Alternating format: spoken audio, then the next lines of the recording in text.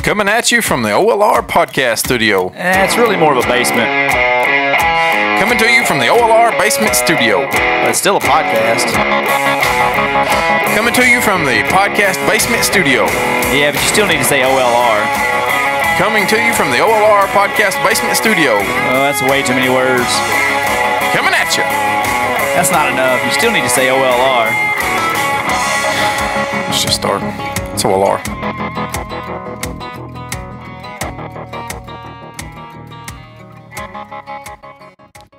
All right, welcome to tonight's One Lane Road podcast. You guys are probably going to get more than a couple episodes tonight. Me and Luke is going to put in the long hours here in the studio. Slaving. Tonight. It's been my fault. We'll talk about it on the normal episode. We'll put out separately than this one, but we have two guests joining us tonight. The first of which we just conducted an interview with Addison Johnson, one of my favorite musicians, who's been burning up this area with many shows he's going to talk about. Addison joined us to talk about opening for Chris Knight recently in Salina. He'll be back in Salina this Saturday for a Obie River Oktoberfest. He just done a tour of Europe, and he will be on the North Springs Music Festival on October 23rd. So all of that on the interview here with Addison Johnson. Addison Johnson joined us. Addison joined us back several months ago, and he's getting real familiar in this area, in the Gainesboro and Salina area, playing shows pretty frequently these days. So how are you tonight, Addison? Hey, good guys. Appreciate you having me on. Yeah, man. Excited to been playing that area a bunch, and everybody there's treated me so good. I've enjoyed to basically keep coming back, and so we've got had the Chris Knight show this year, and we've got a couple of others coming up as well as over there at the Bull and Thistle occasionally as well. So it's been good, man. It's been a fun year. It's been good just to get back on the road. Well, you mentioned Chris Knight, so we'll do that one first. And I know Chris was a big influence of yours, especially from your songwriting aspect. How was that over in Salina? We had a long day over there. And what can you tell us about your experience opening for Chris Knight there in Salina a couple weeks ago? Yeah, I mean, it was amazing. Anytime you get to everything in this business is so hard, right? And the breaks never come easily, even though it might look like that from the outside. A lot of times, it's luck is when comes with a lot of preparation, and so getting opportunities like that is something we've really strived for this year. And somebody like Chris Knight that has influenced my songwriting a ton, just purely from a story aspect. He's such a great story writer, and so to kind of go up there and throw my own versions, of story songs at his fans and stuff was a great opportunity for me. Just an amazing crowd there too. They were so receptive and had really nice things to say after the show, and it was just overall just a really, really cool experience, and I'm looking forward to hopefully doing more of those coming up. It was a nice little place over there. People think about places like Salina, and they don't think about, nicer venues. And of course, it's just a fairgrounds building, but that's a perfect little setup for a nice show with a stage in the backstage area. And yeah, absolutely. And that crowd, we all want to play as big as crowds as we possibly can, but for story songwriting and stuff like that type of crowd, that a crowd of that size really works perfect for that. You start getting into the 4,000 or 5,000 people and stuff like that, and you setting up stories and stuff like that can kind of fall on deaf ears a little bit. Sure. So that was it was a perfect night all the way around. Chris was great, and his band was great, and it was definitely in my top 5 shows for the year. And we've done a bunch of them, so it was a really cool experience. That's one thing on the promotional side of things. When I've tried to talk talent into coming here, I say, look, listen, we're in the middle of nowhere, the very rural area. This is not wherever I take these shows and have them. It's never a flashy venue. Hell, it's not even a venue. But I always preface it by saying the crowd is going to more than make up for it, because they're going to give you attention now towards the end of the night of Chris's, as I alluded to the other night. The crowd got a little rowdy towards the end of Chris's set, and maybe weren't listening as well. But I tell you what, you had them in the palm of your hands, and I had several people tell me even, they said, "Man, Chris is going to have to step up to match what Addison just brought to the table." And I'm not just saying that because we're talking to you. That was real life quotes, and I know you gained a lot of new fans, like I told you that night as you come off stage, because people were really hyping you up there, and I thought that was man, great exposure. No, yeah, I mean, that's just, especially opening for somebody like him, man. Like those are really special, comments and stuff. You always want to go up there and have a great show, and especially in big moments like that. For relatively, I've been doing this for a long time and are bigger in some circles than others, but on as far as like a huge national scene artist, that's something that we're working towards. I'm not there yet. So having opportunities like that are so huge for me and my success, because it's overall a proving ground. As a story songwriter, what opportunity could you look for more than opening up for Chris Knight? Sure. I mean, that's the rest of the guys that you can name on a list. We've got a couple living today like Edie and Hayes Carl and guys like that. But if you talk about, who else could you do that for? A lot of them aren't around anymore. Guys like John Prine and people like that, So, I mean, it was just it was one of those shows, because I've opened up for several people over the years, and some things fit better than others.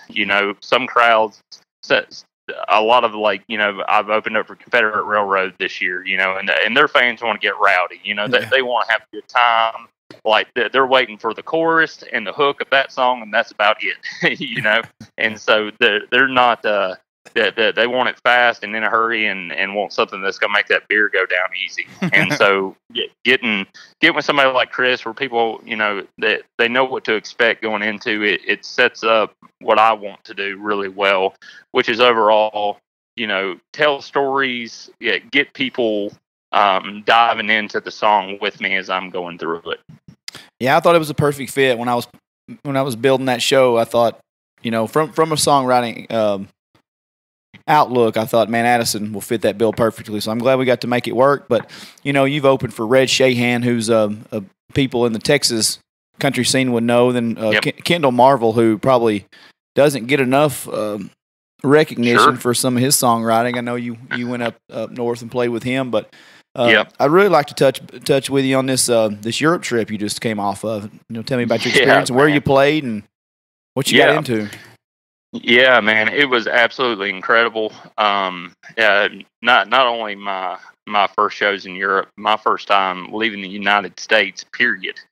And so it was kind of like sending a redneck to the moon. It was amazing, man. They took such great care of us. I hopped off the plane and somebody took my bags for me, and we hopped in an Escalade limousine and headed up to the ski and spa resort. And I'm like, what in the hell is going on? It's just like, and the people were just so nice. And the festival is called the Country and Barbecue Festival, and it's in Liechtenstein, which is just across from Sweden. And, man, it was so crazy about that place. I could sit here and talk for 2 hours about the experience, but I do, like, for the past 11 weeks up to that show, I had probably driven 1,000 miles a week going to shows. And you look and you talk to people and they're like, Austria is 25 minutes away, Germany is 40 minutes away, and Italy's an hour away. I'm like, man, I drive 4 hours to get to Indianapolis. You know what I mean? But just huge crowds every night, 1,000, 2,000 people, and just super into it, super happy to have Americans there, and overall it was just incredible for me as an artist that's still climbing that ladder, to have something like that, because I believe we're already in conversations with going over there next year, doing that festival, possibly doing Italy and the UK. And so I think we're going to try to make it a yearly thing, which is just incredible, man. Probably the coolest experience of it all was I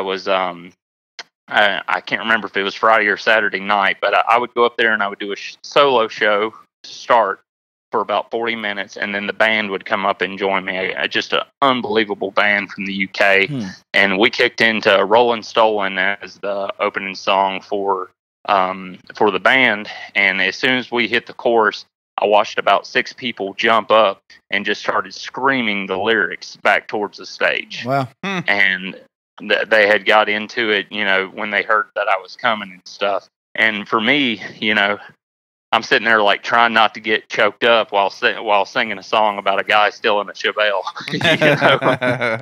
It was just it was really a special experience, and gave me the confidence that that I can hang with those guys, and I can do that. And it was just extremely humbling to have that, and I can't wait to do more of it. Yeah, I could tell obviously how proud you were just from your social media posts. You looked like a little kid in a toy store. Every picture you took, and I was proud for you as somebody I call my friend now these days. And but it doesn't stop from there. You go from Chris Knight to Europe, and now this weekend we're playing the Obi River Oktoberfest in Salina. Back in Salina already after a month for. Yank-um Custom Tackle putting that show together with some folks down in Salina. And opening for you is the girl who opened for the show in Salina, also Cherokee Upton. Cherokee, yep.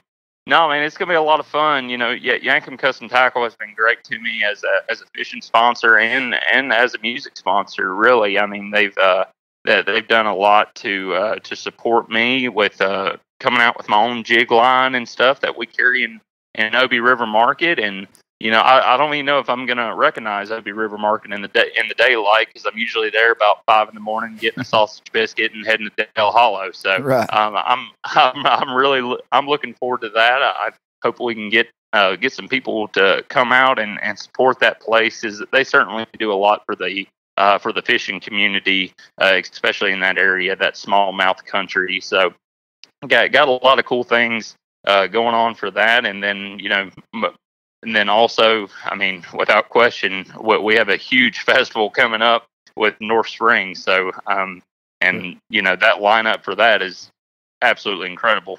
Oh yeah, we'll definitely got to talk about that before you get off here tonight. But so it's at the Obi River Market. That's where your show. What time are you going that's on? Where it's going to be. I believe the show will start at 2:30.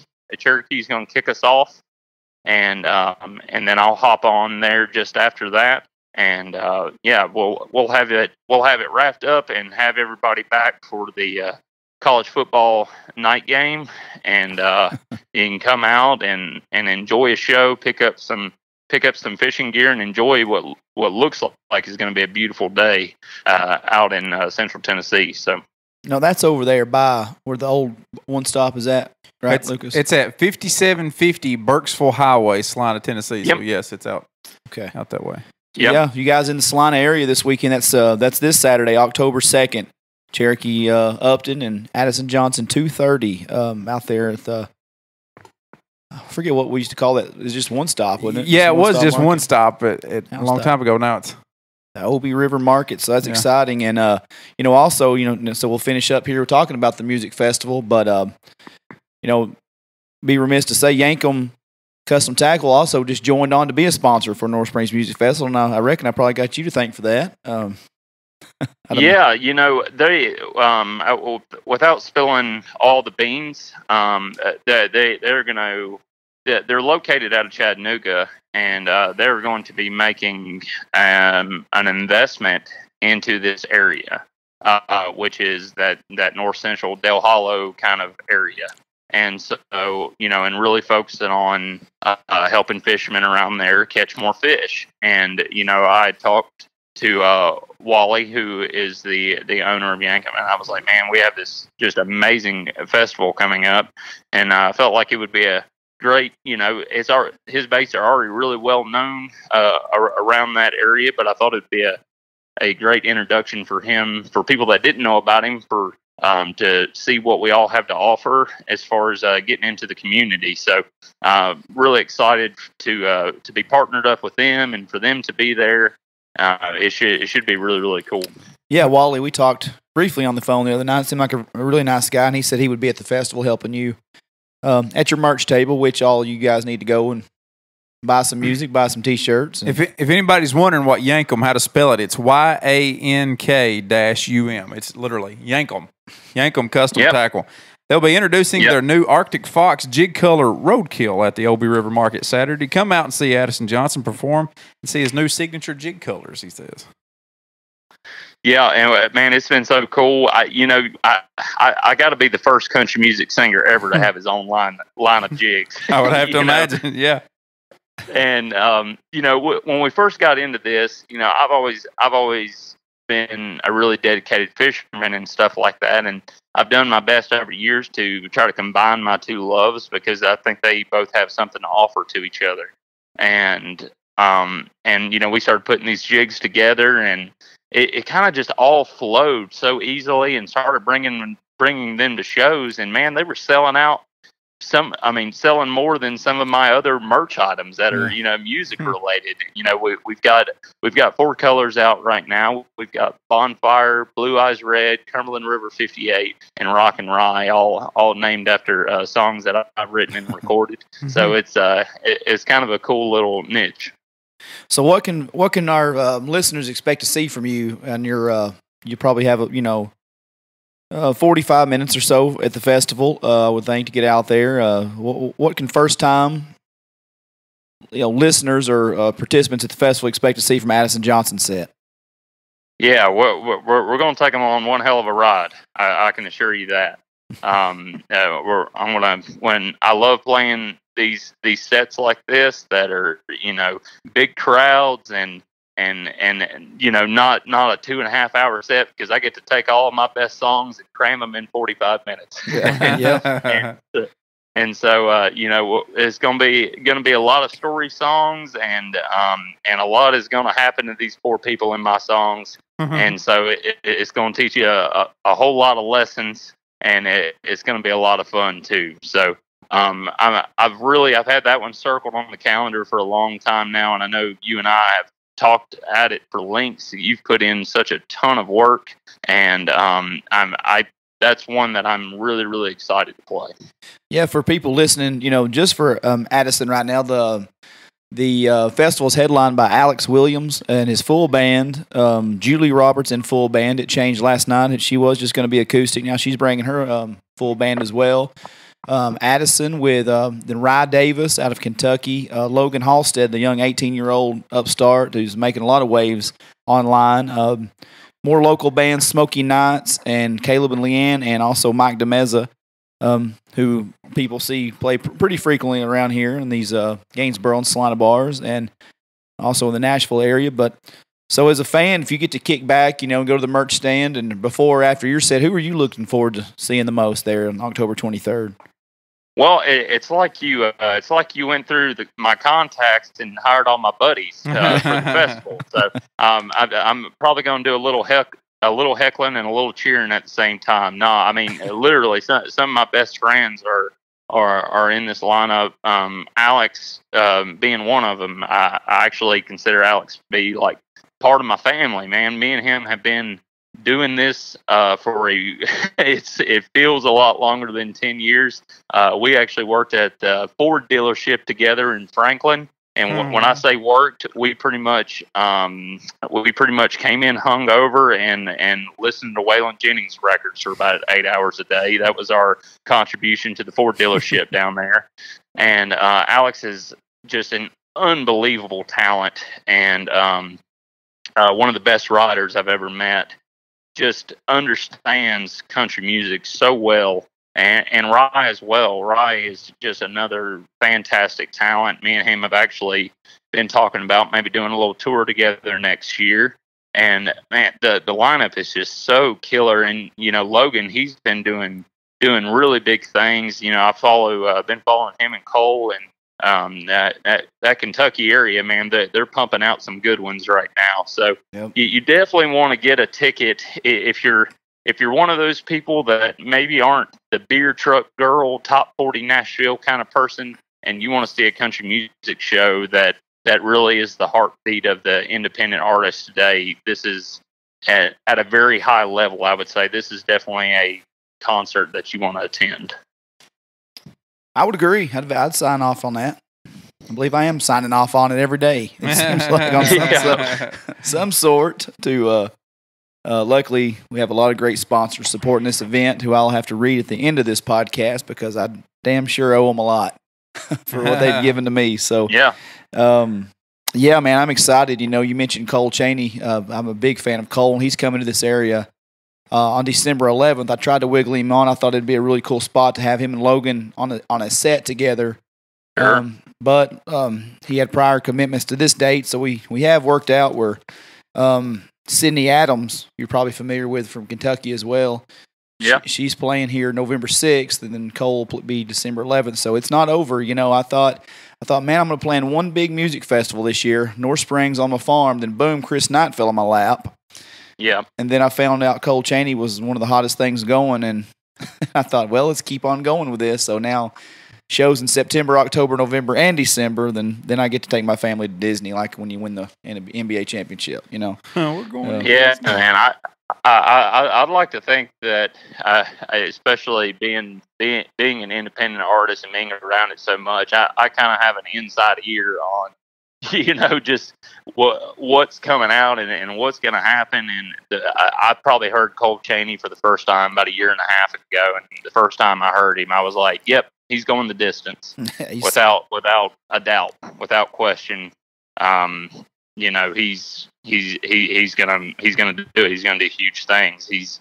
You know, I know he gets a lot of those Tyler, you know, comparisons, but he's a completely different artist and writer than that. He has his own special brand of country music, and it's really special, man. He's a young guy, and he's going to do a lot of things very quickly. So I'm glad you were able to snatch him up before he was charging you $40,000 a show. Man, I'm telling you, I really have that feeling. I'm like you. I don't get the children's comparisons other than them being, you know, young and the area from where they're from and some of the content they write about. But yeah, it is a completely different sound. And, you know, maybe Logan could be lumped up more in that Childers. You know, he covers a lot of Childers songs. Is probably why.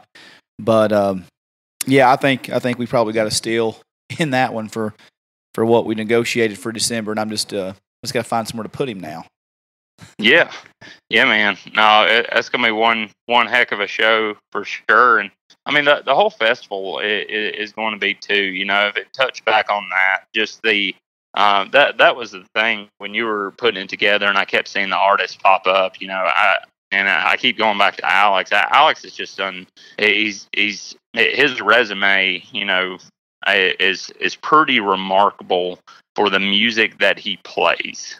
And I say that because I would say very, very few independent artists, even the guys like that we love, like a Hayes Carl or an Edie or, you know, somebody like that, have not accomplished what Alex has in a very short amount of time with the outlaw.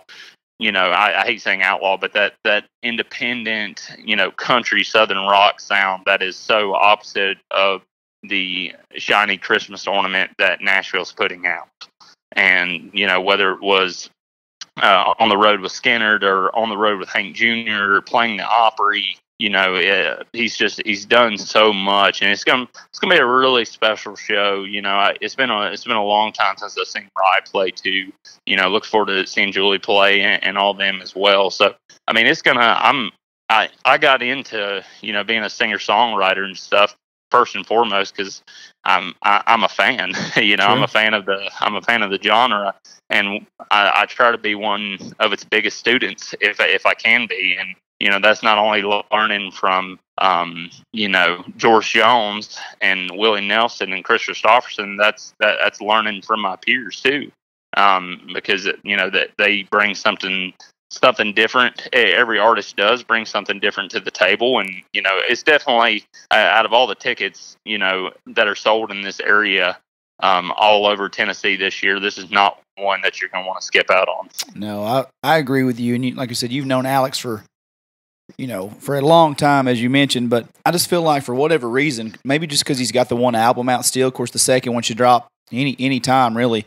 I just feel like he's being slept on so much, and that's what I keep telling people when they're not as familiar with him. I said, well, do you like Cody Jinks? They said, oh, yeah, I love Cody Jinks. I said, well, he's on tour with him right now, and he just came off tour, and I seen he's going to do a show with Whitey Morgan soon. So, and just like you're saying, to come see Logan and Cole and all these guys that you're putting over, I mean, the same can be said for Alex Williams. I don't think he'll be playing a farm in Whitleyville next year, unless we can build a good relationship with him and get him again. But well, and to kind of give a little insight into Alex, though, of just his character and the kind of person he is, he loves to play the nastiest little bitty dive bar with 8 people and 6 teeth total, and as much as he does love playing the 4,000, 10,000 opening up. He truly is just he's a honky tonker through and through, and so he's gonna really be excited to me and him haven't got to play one together in a long time, so really been looking forward to that, and man, it's gonna be special. Oh, absolutely, and Rye has never disappointed the crowd yet. Rye has played more shows for me than anybody. You're getting there. You're right on Rye's coattails. But sure enough, I mean, everybody loves Rye. People go up to Brandy at the merch table like they're long lost BFFs. Brandy's got just as much a following as Rye does, and Rye's parents show up. It's a big family gathering when Rye and Brandy and Tim and Connie come down. So I just love the dude. I love the family, and so yeah, man. So for you guys listening, if you want to come to the festival, it's on October 23rd, Jennings Creek Highway, Whitleyville, Tennessee. All the ticket price is $35 for about 7.5 hours of music. It's bring your own coolers in, act like you got some common sense. There'll be 2 food vendors. There's a barn sale in conjunction with it earlier in the day and the day prior. So tickets are on eventbrite.com for $35, and it's Addison and a whole crew of. Yeah. We're bringing the fugitives to Tennessee, getting the whole gang together. So I mean, it really, and I say that these guys and girls, might that if you love original music, you're gonna get your fill, and I can assure you that. And you're gonna walk home with a bunch of CDs and a bunch of merch from people that don't fill up your radio. And I think I said this. I think I said this on this podcast last time I was on here, and it's a Jason Isbell quote. Everybody gets so sick of what's coming out of Nashville, and it's really simple. You don't have to eat fast food for every meal. You can get a steak if you want. You just got to look for it, and you don't even have to look for it. He's bringing it all to you. Dustin's bringing it all. So I appreciate that. Yeah, man. So you can have a bunch of steak, go home with a bunch of merch, and have a really, really good time. And because I mean, I can obviously speak as an independent artist. We're nothing without people that support us and that get in on independent country music and stuff like that. So if that's your gig, or you just want to give us a try, this is a great opportunity to do that. All right, that is Addison Johnson, my friends. Appreciate you joining us. I know you're a busy man today, so thank you for kicking back somewhere in that luxurious van of yours and talking to us for 30 minutes. It's the baddest ass van I've seen in the business so far. Yeah, man. No, for sure. My little tour bus does okay. It's definitely got some use this year, so looking forward to getting it some more use for the end of the year, and then having hopefully a great 22 as well. I can't thank everybody out there for listening and supporting this podcast and supporting the artists that are on it, it truly, it literally makes the wheels turn on the van. So thank you guys very much for having me, and I look forward to seeing you here soon. All right, buddy. I'll see you soon. All right. Take care, guys. Thanks, man. Bye. All right, that was Addison, man. Always, we could have probably talked to that dude for 2 hours, much like we did the first time. But, you know, he's making really big waves around here, just playing a lot of local shows. But for him to play Europe, man, that was a really big thing. It's really big, right? You know, so, and I'm not kidding about his van. He's got like a blowing air conditioner thing, like some kind of like vented thing that blows out. And he's like, I pulled out there behind him at the Chris Knight show as we were all about to do sound check, and Addison's kicked back watching a NASCAR race on his little pull-out couch and or bed in there, and all this air blowing. And I was like, man, if it wasn't such tight quarters, I'd roll up crawling there with you. So yeah, it's as we wait for our second guest, I may do a quick little plug here. And so the North Springs Music Festival obviously does not happen without so many of the great sponsors, and we know I had probably 15 to 16 sponsors last year. Man, people have just reached out by the dozens this year to help out and support. It costs quite a bit of money to run these shows, and I couldn't do it without these folks here. And to run down the list real quick: Brenda Keith, Don Franklin Chevrolet, Johnson's Auto Parts, Duffer Excavating, Dent Force, Fox Florist and Gifts, Realty Firm and Auction Gainsboro, The Dairy Burger, Anderson Upper Cumberland Funeral Home, Mission 931, Katrina's Closet, H&H Hardware and Lumber Company, Brown's Farms, RBS Market, RBS Wine and Liquors, Hannah Smith at the Hair Haven, Tennessee Diesel Performance, Brick Nutrition, Amonette's Eagle Auction and Realty, Tierra Brown, Attorney at Law, Macon Collision, Miller Family Dentistry,